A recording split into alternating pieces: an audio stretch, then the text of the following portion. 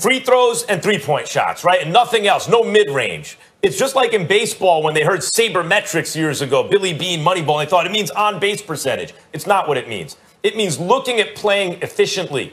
So how do you do that? Well, it depends what the rules are, how the game is being called, what kind of shots are contested, and by how much, right? They're giving Simmons a 15-footer in. If they're just going to give that to you, take it. Forget about a three-point shot for a second. If Simmons just shot a mid-range, he'd be impossible. But he doesn't. Everything comes in the paint. And nevertheless, he's a great player, a legitimately great player. I thought he was the best defender in the league last year when he was healthy, up to the point he got hurt. I thought he was the defensive player of the year. He's 6'10", guys, and he's a great defender, an energetic defender.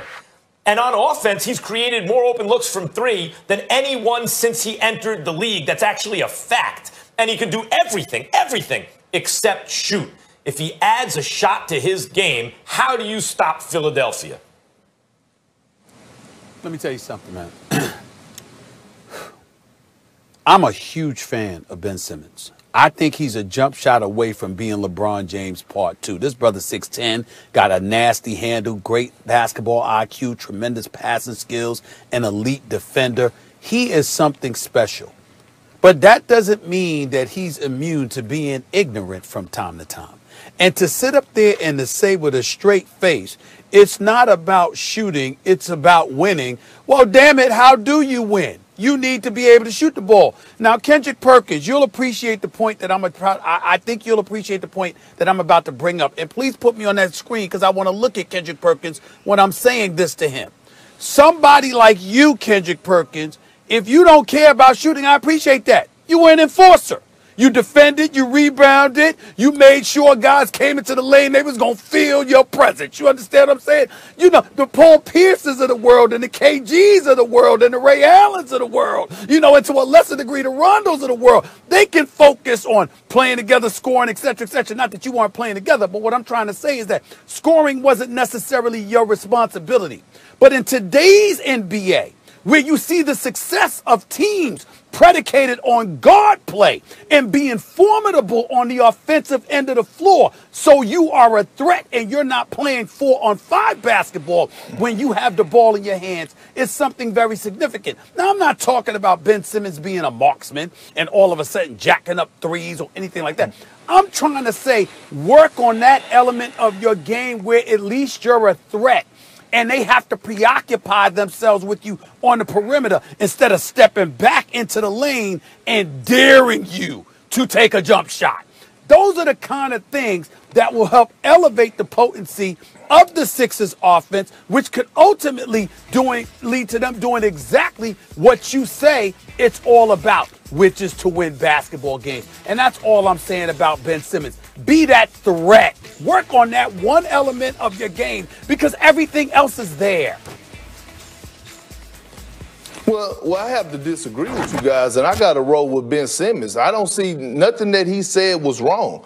He's saying long as we're playing winning basketball, and to your point, Max, he's 6'10", 250 pounds. He's a positionless player. He don't have a position. He's not a guard. He's not a forward. He could play all positions. So with that being said, how about put him on the low block? Demand a double team. He has nice post moves on the low block. He got a right-hand hook. He has a left-hand hook. He can face you up and take you off the dribble. He's an athletic finisher around the basket. How about putting him in high pick and rolls where you have him going up to set the screen, rolling to the basket, and you have Joel Embiid rolling to replace the pick and pop for the jump shot because he's a better shooter. It's ways to implement Ben Simmons into the offense to make Philly offense better without him shooting the damn basketball. Now, when he is pushing the ball, how about the only time that a lot of the times when he is pushing the ball, he's pushing it in transition. So he's thinking getting downhill anyway. And if you come and collapse, like you said, he's great at kicking it out. So I'm with Ben Simmons.